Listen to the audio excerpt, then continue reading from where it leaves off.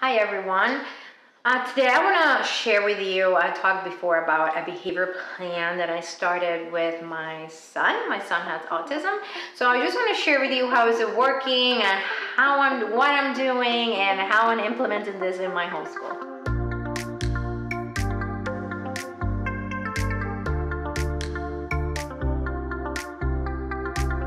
Hello everyone, welcome back to my channel. I am Michelle, the Brave Homeschooling Mama.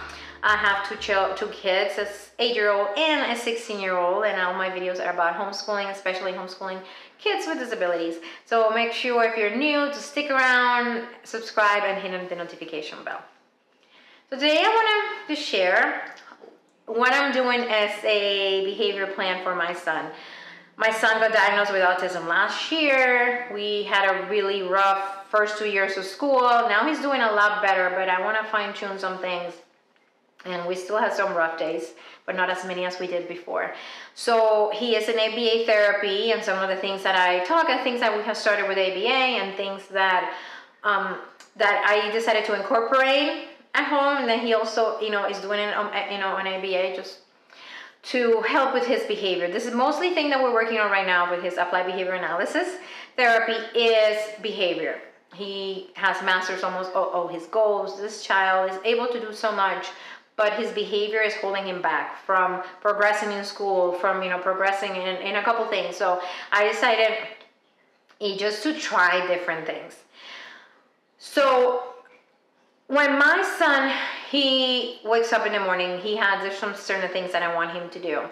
And for the things that he does and for doing schoolwork, he's been earning tickets. I shared in a different video already what he does for his school. And his thing that he likes to do, the things he is obsessed about, the thing that that keeps him regulated, thing he does most of the day, unless he's playing, we go to the park, we're doing something, he's playing video games. And it's hard, this is what he does most of the day after he does school, or so.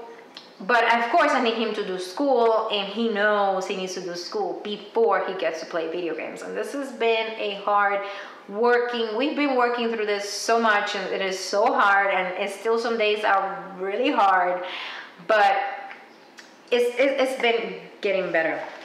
So we are doing tickets, the ticket system. I'm sure you've seen this before if you were in school, or if your kids were in public school before. So I decided to do a ticket system for him where he gets tickets for doing different things throughout the day, or not exhibiting some behaviors throughout the day, and then he gets to earn things where he has a little kind of a virtual store where he gets to pick things that he wants, okay? And just these are things that he likes. So every day he has a schedule that I've been writing for him on a notebook. We don't do a visual schedule with pictures. I just have a notebook for him, and that notebook system, I write for him the chores that he has to do in the morning, which he needs to, when he gets up, he needs to get dressed, he needs to make his bed, he needs to feed the dog, and he needs to brush his teeth. So the 4 things that he needs to do, he checks them off, and for each of those things that he does, he's going to get 1 ticket. So I have a little ticket. So I have a little ticket jar here, and when he does those things, he gets his tickets. After that, he has to do school. He cannot play video games before he does his school. Sometimes he might do his work right away because he wants to play, and if he finishes by 9, he's done by 9, and he can go play. But some days, he starts asking for the video game. I just ignore him if we're doing something, work, and he starts talking about he wants to play video games. It's hard, but I just kind of stop and just kind of let him. He realized that unless you do this, you're not getting that. So he does his schoolwork, and then he gets his. So if he does his schoolwork, if he completes all his schoolwork for the day, I have a little chart here, he gets 3 tickets. But if he needs to do his schoolwork also with a calm body and inside voice, because sometimes he is screaming, or he is just going all over the place, or he's scribbling on him, then he starts to scribble on his paper. I need him to do his work, but I need to do it well. But so if he does his work, he gets 3 tickets, but he can get 2 extra ones if he does it with a calm body, inside voice, and he's following directions of what he needs to do. So those are the daily chores that I talked at the beginning. Then we have some weekly chores. He learned how, he knows how to wash his clothes. So he'll wash his clothes. We're still need to teach him how to fold it, but he's getting better at, at washing them on his own. So he gets one ticket, and on Wednesdays he needs to take the recycling out with me into the street or with my husband, so he gets another ticket for that. For school, if he completes all his work, 3 tickets, and if he reads independently, he does it right before bed, so he gets 2 tickets for that if he reads independently the night before. Which, he told me the other day, why do I have to get tickets for independent reading? Like, he likes to read, so, but anyways, extra tickets, right? So, then again, for his behavior, I have for him, I kept my glasses on my face. When he gets upset, he takes his glasses and he slams them. Surprised this one's haven't broke. But anyways, he takes them and he throws them. So at the end of the day, we reflect on our day. Did we keep our glasses on our face? If he did, then he gets a ticket. Did I keep a hands to myself? If he didn't hit, he gets a ticket. We're working on this. He likes to fall asleep with his lights on. We're trying to work on going back to sleeping with his lights off. But did I go and take a bath without arguing? Which he's better at this. It took us a while to get here, but he gets a ticket for that. And then the last one, did I do my school with a calm body, calm voice, and inside voice, so he gets another ticket. At the end of the week, he counts his tickets and he can buy something from our store. Like, he can get candy for 20 tickets, or get a book or a Lego set. So depending on what it is, it's more tickets. Like, he wanted to buy some mine coins with some virtual coins for Minecraft, or Roblox for Roblox. So that was 100 tickets, and he earned 100 tickets, but decided he wanted to wait a little bit so he can have a head start for the next prize.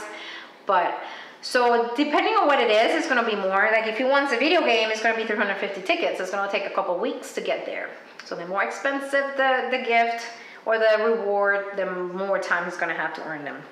So I have things in here, like I do a chore for him, or no chores for one day. He likes to have sleepovers with mommy, but I visited to the Children's Museum. He's been wanting to go back, hang out with dad, or an extra hour or a video game at night. But he's mostly, the 3 things I know he's going to be working for is the video game, Mine Coins, and Roblox through the whole thing. So everything else is just kind of there, but it's okay. So that's what happens. And he was before, when he is in, when he's doing therapy, we started doing this every day at first, but now he only does it when he's in therapy. He earns just little stars, little tokens throughout the session, and every 30 minutes he gets a token. If if he's doing everything he has to do, we have a timer. If he doesn't do what he has to do, we start a timer again. But to earn his video game time, sometimes he gets to play throughout the session if he earns it. But we've only been doing this now for his therapy. For home, when it's just me and him, and not with a therapist, as long as he's done his work, I feel like we don't have to do this, because he's done his work. What else are we gonna do? He's not a kid who's gonna go play. He doesn't like to play by himself. Sometimes he'll play Lego, but that's doesn't happen very often anymore. So if it's just me and him, he has to do his chores in the morning. He gets a ticket. He has to do his schoolwork. He gets a ticket for that. And all the tickets. And after he's done, if he's done everything that I have on that notebook for him, then he can go play. This morning, it took him longer to get those tickets. Like this morning, it took him. He gets focused, ultra focused on something. That's all he thinks about. Is all he talks about. So we had a really, really rough morning, and there was a point I said, okay, we've been talking about this for like 2 hours, 3 hours. Let's go to the park. We went to the park, then we came back, and he did his work.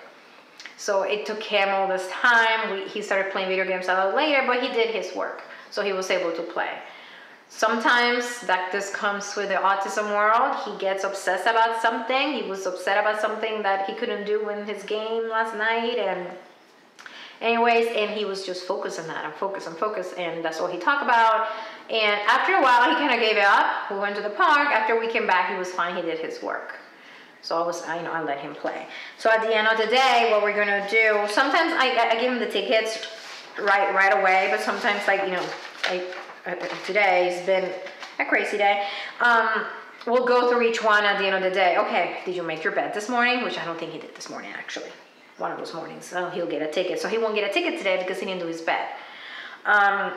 Did he feed the dog? This morning he was in that mood. I fed the dog, so he doesn't get that ticket. But he still have a chance to feed it in the afternoon. So all those things. So we'll go through this. Like today, he didn't keep his hands to himself, and he didn't keep his glasses on himself, on his face. So he doesn't get those tickets for the day because he didn't, he did this behaviors that I don't want him to, do. So he doesn't get the ticket. And he seems to be working. He really wants to get all these tickets to be able to get, because we give him good prices. We get video games and stuff like that, but it is expensive, but we are able to do it. So if it works for us and we are, we have the means to be able to do that, then we're gonna do it, because I think our sanity is more important at this moment. So yes, so this is his behavior plan. This is what we do. Oh yeah, and I show you a little, tickets here. So every day we put the tickets, this is the ticket bank, and then we take them out and we count them.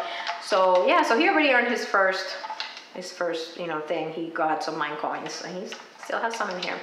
So yeah, so this is what we're doing as our behavior system. I don't like to call it behavior system, kind of a ticket system for my son with autism. And so far it's working.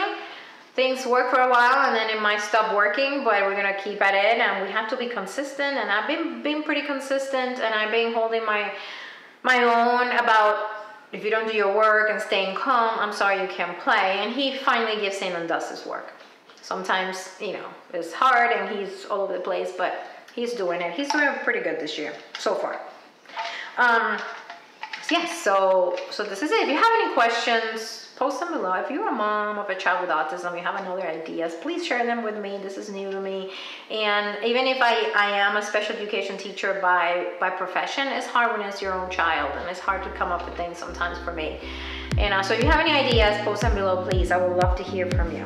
Okay, so thank you so much for watching, and I'll see you all in my next video. Bye.